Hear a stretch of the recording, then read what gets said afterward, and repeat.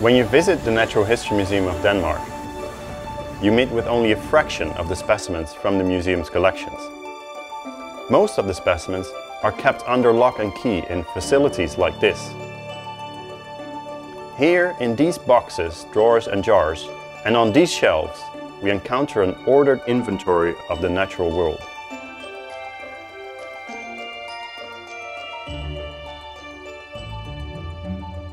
My name is Juri Witteveen, and I'm a philosopher and historian of science here at the University of Copenhagen.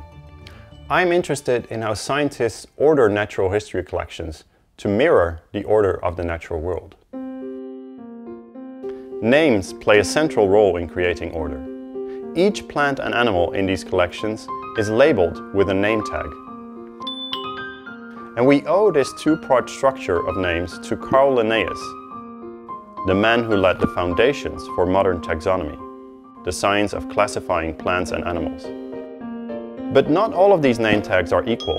Most of the labels are white, but some specimens have a red label attached to them, the so-called type specimens. And these are among the most special and valuable specimens in the collections. Whenever a new species is named and described, one specimen is selected to serve as its type specimen, and this specimen comes to serve as the reference standard. So what does this mean, that type specimens are reference standards? Consider an example of another object that serves as a reference standard, the international prototype kilogram.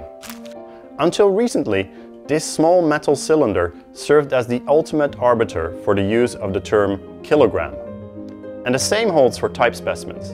They are securely stored, and they are only consulted by experts who need to know for sure that they are using a species name correctly.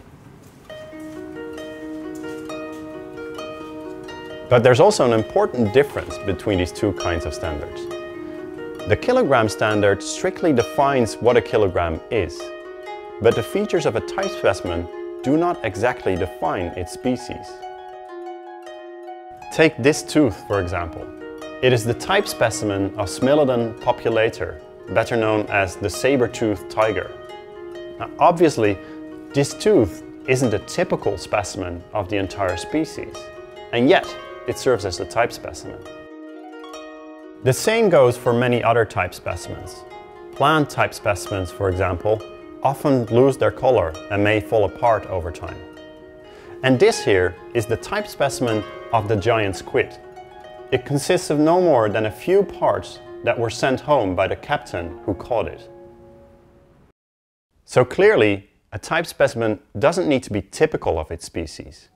But that may seem puzzling, because if a type specimen isn't typical, how can it serve as a reference standard for the species?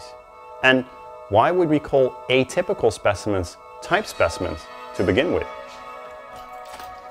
To answer these questions, we need to turn to the history of natural history collections. Remember Linnaeus? He named hundreds of new plant species, but he was unfamiliar with the idea of a type specimen. Linnaeus didn't mind replacing the specimens that he had used to describe a new species with different samples from the same species. And why not? If other specimens better reflected the key features of the species, they would be more useful in telling whether new specimens that entered the collections belonged to the same species or not. And yet, the world of science was about to change in ways that made this practice of replacing original specimens with more typical ones deeply problematic. In the early 19th century, European collections were flooded with new specimens from voyages and expeditions overseas. And around the same time, the number of men and women that started practicing taxonomy was also on the rise. And with more people studying what were sometimes only slightly varying specimens, disputes arose about where and how to draw the lines between species. To see how this impacted the naming of species, consider this simplified example. Imagine that we found this specimen and used it to name and describe a new species.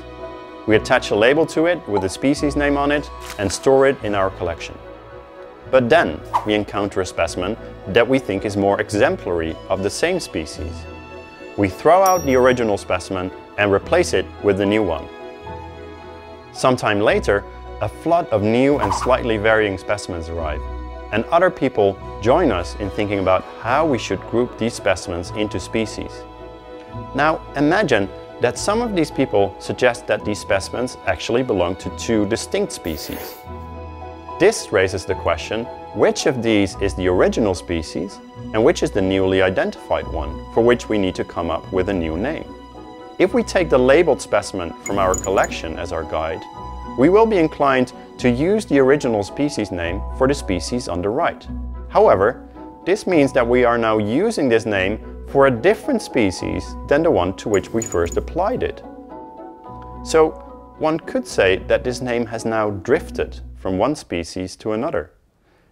In principle, there was no limit to this drifting of names. Whenever a specimen was replaced with a more typical one and species boundaries were redrawn, a species name could float away further from the species for which it had originally been used. This was a recipe for chaos and confusion. It meant that the same name could refer to completely different species at different times and for different people. Clearly, something needed to be done, and the red labels showed the way out of the chaos. In hindsight, the solution was quite obvious. If the problem was that names would start drifting, the solution would be to anchor them. And the most obvious place to throw out the anchor for a species name was with the specimen that was first used to name it. As long as this specimen was preserved, the species name would remain securely anchored to the original species, regardless of how ideas about classification might change later on. The reason for calling these red-labeled specimens type specimens wasn't that they had to be typical or complete, but only that if there was a choice between specimens, the most typical or complete specimen would be the best choice. So we can think of these red labels and the specimens they're attached to as passports, as the official identity documents of the species.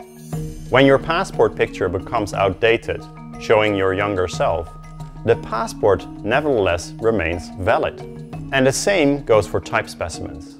They secure the identity of their species even if they are no longer typical of them.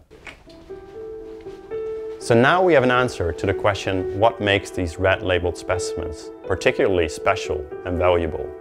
The answer is that they are the custodians of species names and identities.